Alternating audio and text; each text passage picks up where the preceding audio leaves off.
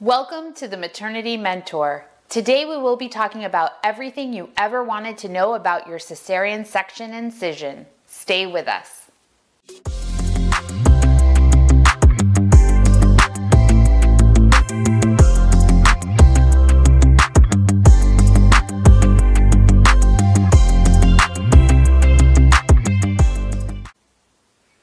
Hi, I'm Samantha. I'm a board-certified nurse practitioner, and I have over 12 years nursing experience working in mother-baby postpartum, NICU, antepartum, and labor and delivery. I'm also an IBCLC, I'm maternal newborn nursing certified, and I have received training in perinatal mood and anxiety disorders as well as perinatal bereavement. After having a cesarean section, knowing how to care for your incision is very important. Let's explore what types of incisions there are, how to care for them, and symptoms you should not ignore. During your cesarean section, your doctor will make two different incisions or cuts. One incision is internally on the uterus in order to deliver your baby. This incision can be low transverse, low vertical, or classical. The other incision is made on your abdomen or belly. There are two different types of incisions that may be used for the abdomen. The first is up and down, which is called a vertical or classical incision. This incision is no longer used regularly and instead is used in special situations, including medical emergencies. Vertical incisions can be more painful, usually take longer to heal from, and scar more. The second abdominal incision is a horizontal or side-to-side incision, sometimes referred to as low transverse or bikini cut. This is the most common incision used today.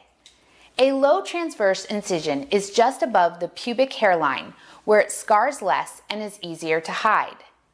This cut is done super low because this is where the uterus is thinnest, and it results in less bleeding, less pain, and quicker recovery times.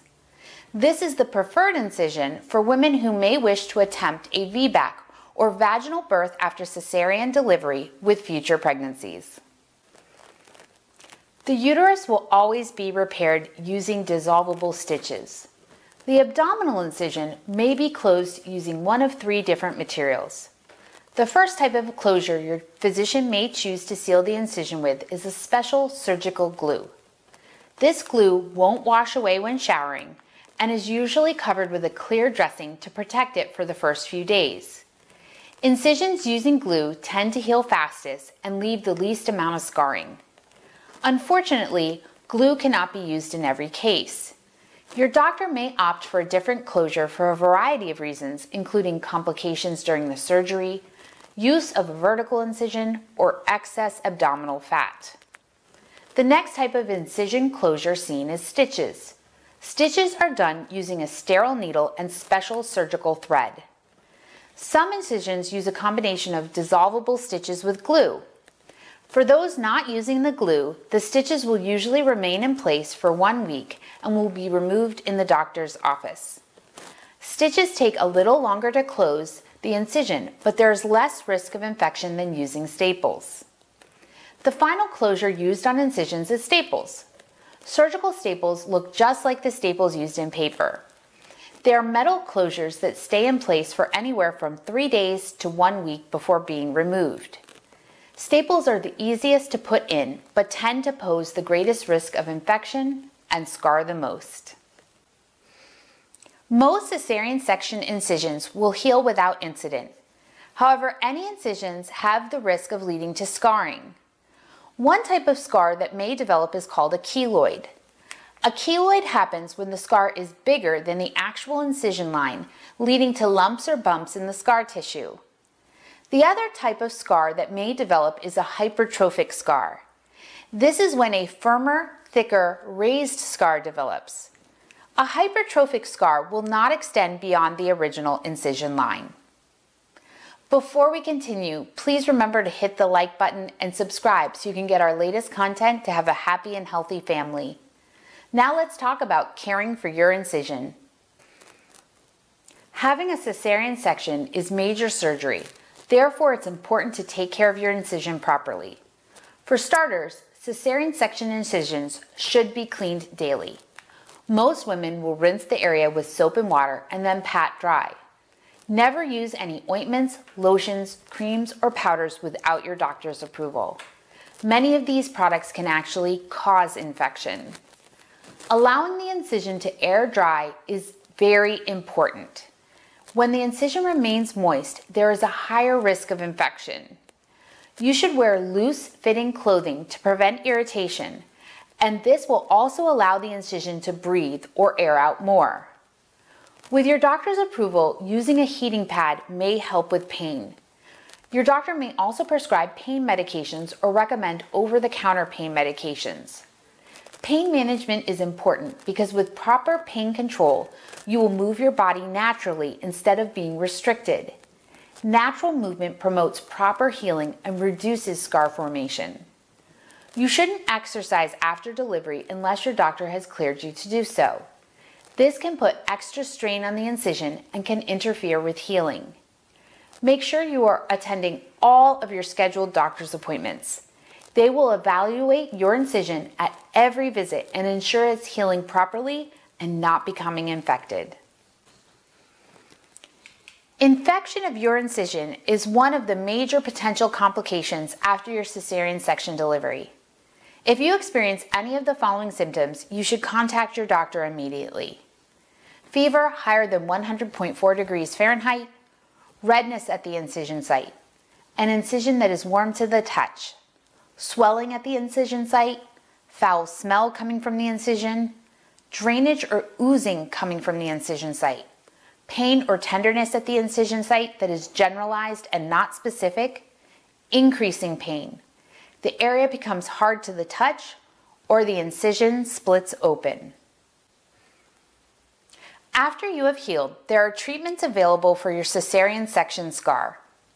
Silicone gels or sheets can be applied to the scar to help break down the scar tissues, making the scar less noticeable. Research is unclear how effective these treatments are, and they can be rather expensive.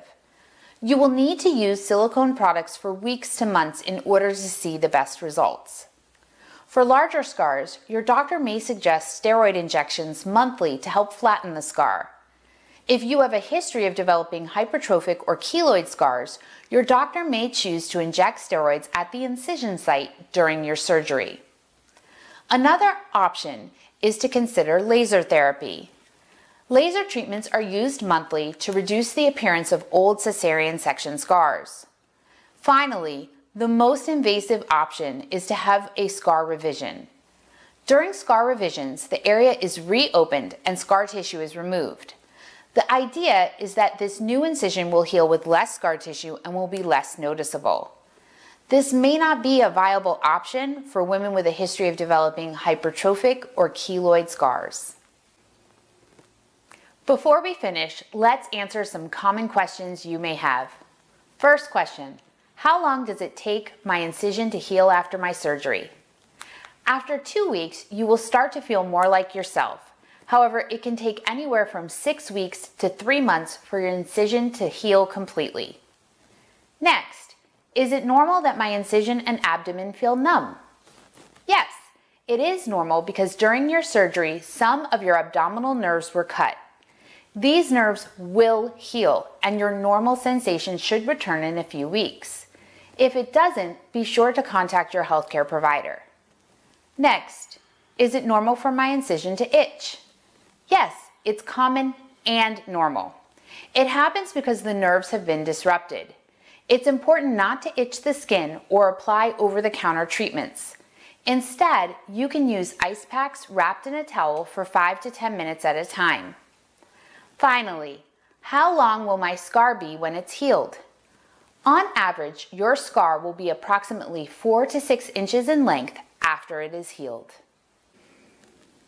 Having a cesarean section and taking care of your incision can be stressful. I hope this has explained what to expect from your cesarean section incision and how to care for it.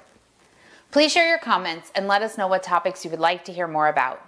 If you like this content, please remember to hit that like button and subscribe so you can be the first to receive this information. Remember to share this channel with your friends and family and follow us on Facebook, Instagram, and Twitter for additional content. We will link those in the description below.